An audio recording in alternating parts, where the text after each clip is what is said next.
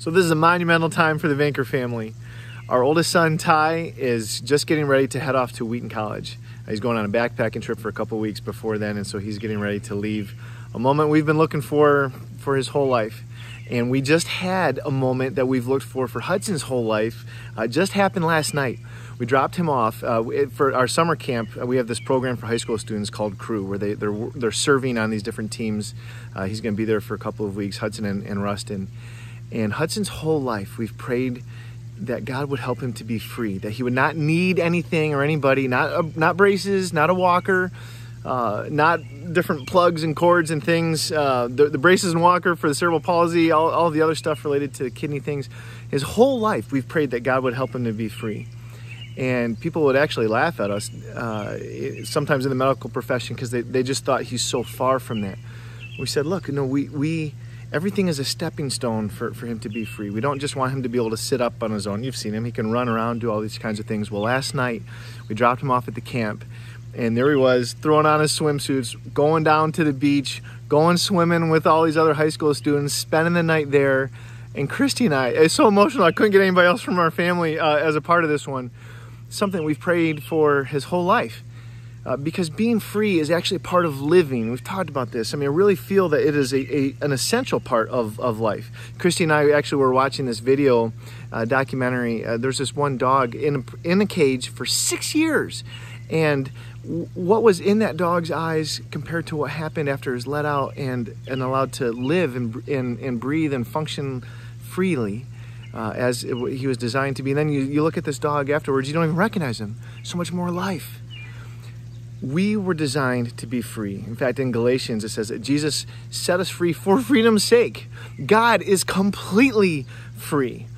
And he's also the source of our life.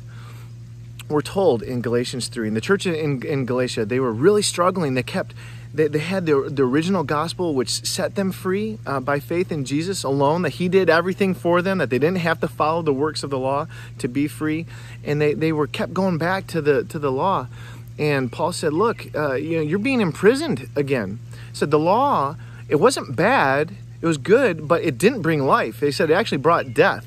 And in chapter 3, he says that the law, it functioned like a guardian until the time that we'd be set free by faith. Well, that's a really nice word. I tend to think of Nana in Peter Pan, which was kind of like the guard dog for the children, really benevolent, really kind. But a guard that keeps you in prison is not really benevolent. Again, it's not bad, but it wasn't good, and it's not life-giving. What does give life is the freedom that we find by faith in Jesus Christ, that Jesus fulfilled the law completely, that there's nothing that we owe, not to him, not to the Father, not to anybody else. You're free. Any chain, any baggage of a debt that had to be paid is gone. It was paid in full. And I want to encourage you with this, that the Christian life was one that was designed to be free. You should have seen the look on Hudson's face. We were hearing Rustin as he was calling us later that night, and the boys were up having a great time. I can't wait to see him.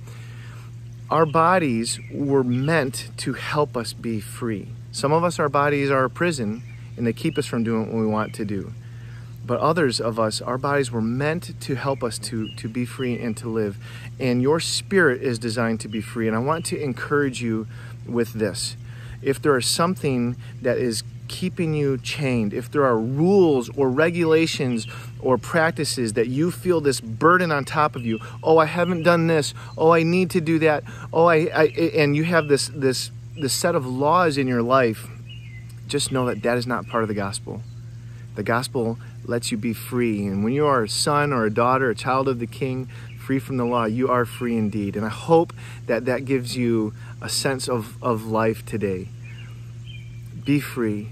Live as God intended for you to do. Follow him.